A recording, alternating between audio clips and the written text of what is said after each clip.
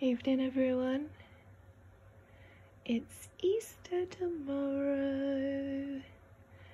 We've got this beautiful sign that I picked up today. Guinea pigs are fast asleep. The Easter bunny has been. Let me show you a few goodies that we've got. This is Amelia's pile. I'm not a fan of masses and masses of chocolate on Easter Day. It's ridiculous. Like, most of it doesn't get eaten. So, yeah, some people go mad, some people don't, each to their own. But yeah, this is Amelia's pile. I bought a little set here.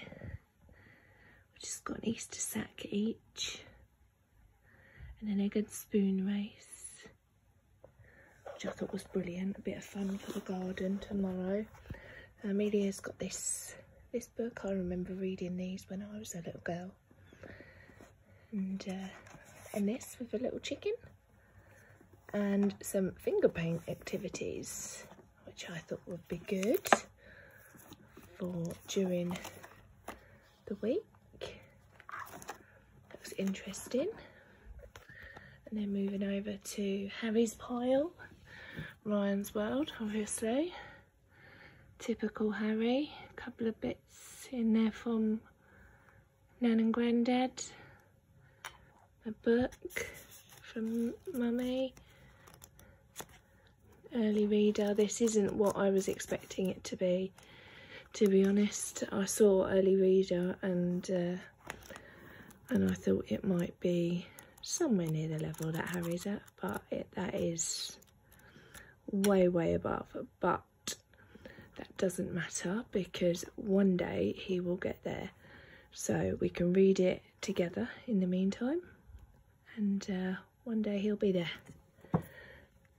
But I think he's going to love that Hot Wheels car. And then moving over to Olivia's goodies.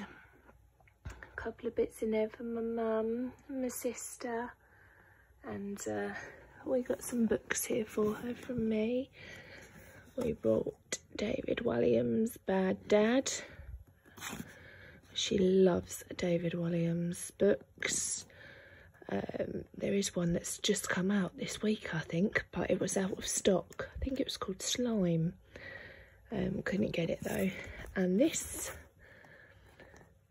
all about this, and this one as well, which I think is probably a bit below her level, yeah, but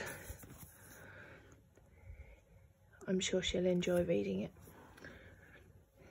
Those bits there. And then Charlie, spoke to Charlie's teacher in the week, and she said that they're going to be doing a little bit on biographies when they go back eventually to school. There's Charlie's egg and spoon here. A bit of Sonic with some stickers.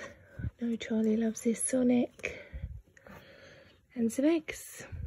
Yeah, so kids did pretty good. A few things to play, a few seeds to plant. She got free from Marks and Spencer's because I spent a fortune in there on food shopping. Yes, so Easter Bunny has been to the autism family house, and now it's time for me to go to sleep. And hopefully when we wake up in the morning, there's still some chocolate left. Night night everyone.